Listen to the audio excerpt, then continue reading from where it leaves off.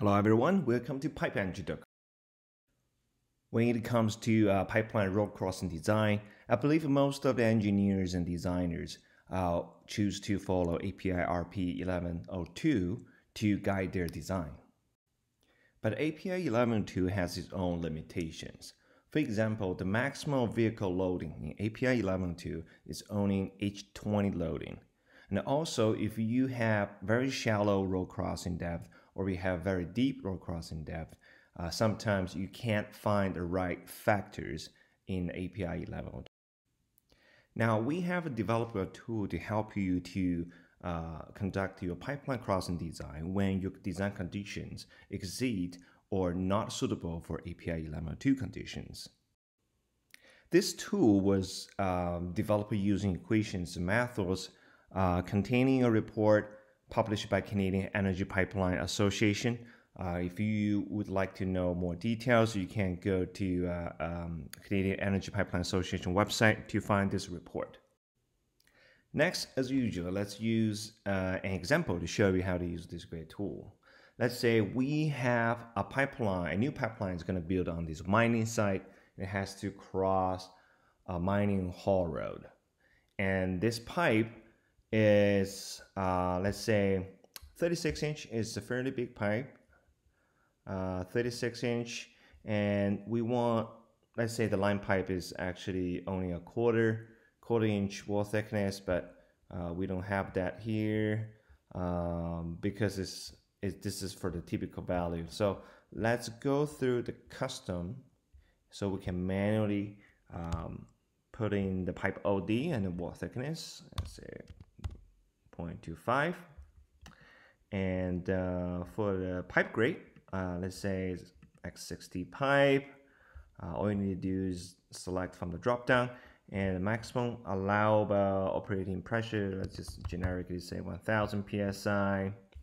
And for temperature differential, this is the temperature delta T basically between your pipe installation temperature and your maximum design pressure or minimal design temperature. You know, this data might not always be available, especially if it's you are evaluating an existing pipeline. What we suggest that we can go assume a very conservative number. You definitely don't want to assume it's less than 50 Fahrenheit. Let's say in this case, assume 80 Fahrenheit. This is very conservative. You will have a lot of thermal stress. And coming on this section, you will have some soil parameters, like a dry unit weight of soil. If you know it, you can put it in. If you don't, assume 120 pound per cubic feet. The buried depth, let's say in this case is a 4 foot. Pipe bedding angle, let's assume 30 is a typical value, or if you know, you can actually select from here. So in this case, let's keep it 30 degree. Road type, let's say this whole road doesn't have a pavement, and is designed for slow moving equipment, which is those large hauling truck. As a slow equipment on flexible pavements. Type of a soil, let's assume coarse grain soil with fines. To assume this is going to be we use for the road, and for the compaction, let's assume 90%. Okay, great. So now we have the pipe data and the soil data, put it in, basically the road data. The next input is very important, is about the vehicle configuration. So there's two kinds of vehicles we can choose from this section. We basically trying to make a user interface like easier for everyone to put into data. Let's say we pick a vehicle. Let's say we're talking to the road design team, and they're saying the biggest trucks they're ever gonna drive on this whole road is 777G. And we find this truck specifications from the manufacturer website, and we go to the model numbers that the mine site has purchased. It assumes X body, 77G, flat floors, and let's look at the load first. So there's nominal payload, maximum working payload, not to exceed the maximum gross machine weight. To be conservative, let's use the maximum gross machine weight as the design guide. I say, as you can see, that all this weight is around 400,000 pounds. Okay, after getting the total weight of this truck, the next critical information is how the load is going to be distributed through different wheels. So as we can see here, it shows there's a 2 axles in this vehicle, and when it's loaded, about 1/3 of the weight is going to be loaded in the front axle, and about 2/3 is going to be loaded on the rear side. Okay, with that information, now let's take a look at this. So, of course, it's going to be 2 XL 4 wheels configuration, and for information, then to put the axle load 1 and axle load 2, or the separation, let's click here, just click this area, and then you have a new window pop up, and this is where you put all the loads. So let's say the axle load 1, which is the front axle load, as we can see, is 1/3 of 400,000 pounds.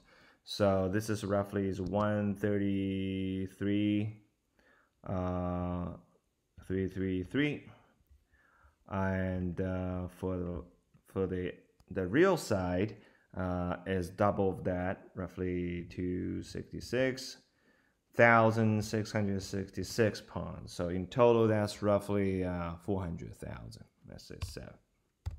That's roughly 400,000 pounds.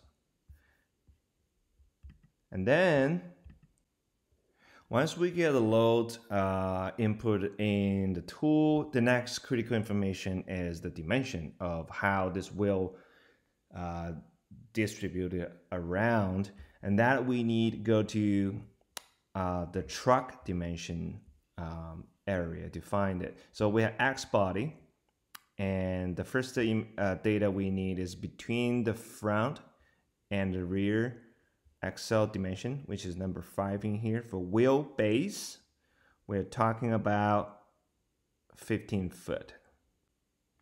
Okay, now we come back to this tool and we can change the axle separation to 15 foot. Okay. Then the last dimension we need is the distance between the 2 wheels. Of course, they have 2 dimensions for the front wheel separation distance, and the rear side is slightly different. So because we have more weight on the rear side, let's use the distance for the rear side. So in this case, it's going to be 20. So let's go to 20 rear dual tire width. For X body, we are talking about 11.7 foot. Same thing, we come back to the tool, click here again, and we can put 11.7 foot for the axle width. Okay, that's basically all inputs we need. For this calculation, you can see that the reference data is already plotted on the left-hand side by the tool itself. The soil load is pretty minimal. It's only 3.3 because the depth is very shallow. It's only 4 foot. But the life load on pipe is very significant. It's almost 7.4 psi on the pipe. And all the momentum parameter, deflection parameter, and modulative soil reactions, it's all based on the soil data you put it in earlier. The impact factor in this case is 1.25. Of course, you can manually override this by tick here to make it 1.5 to be most conservative, or 1 if you don't want to be so conservative. In this case, let's keep the default setting here. And the next section is all about the calculation results. We can see you have all kinds of load and stress calculated based on the screening process published in this report. And what you want to pay attention is the last section. So you check 2 things. You check the fatigue. Basically, this is the same thing as APL 1102. And also for the stress check, this is more of a code compliance section. So one thing to point it out that you can actually change the allowables. This allowable is actually based on ASME 31.4. If you follow other standards, you probably can change the allowables. Just simply overwrite here. Let's say you want to use 100 as allowable for combined stress. So all you need to do is to overwrite here. But in this case, it still fails because the results in terms of the percentage of splice is way over 100. Okay, so we have some fails here. Apparently that's not gonna work. And the next step is to change the design inputs to make sure everything pass here. That depends on what's your real scenario. Are you making a pipeline across existing road, or are you building a road on top of a pipeline? So in this case, in this example, we're saying that we're building a new pipeline to cross this road. And because there's a failing here, and then the first thing, probably the easiest solution we can do here is to change the pipe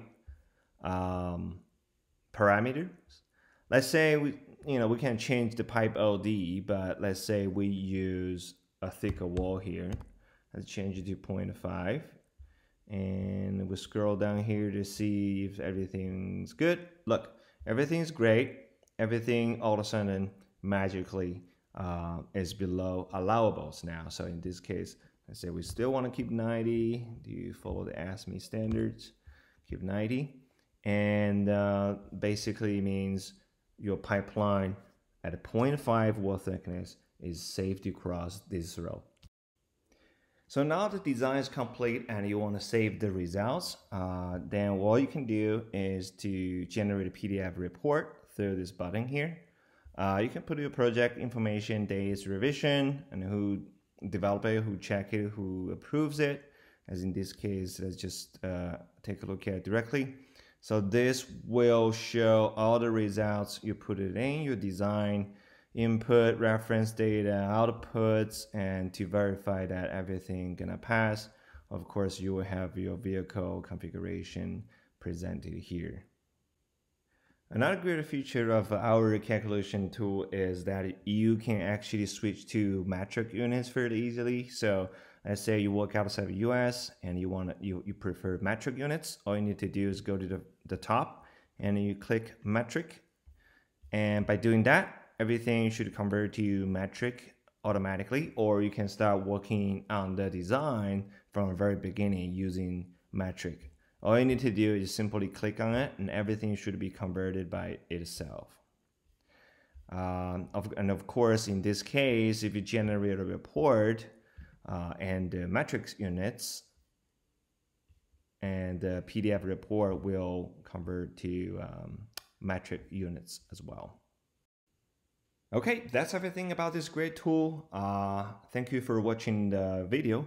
If you guys have any recommendations or suggestions or things that you think we can improve, feel free to visit our website and leave us a message. And our website is www.pipeeng.com.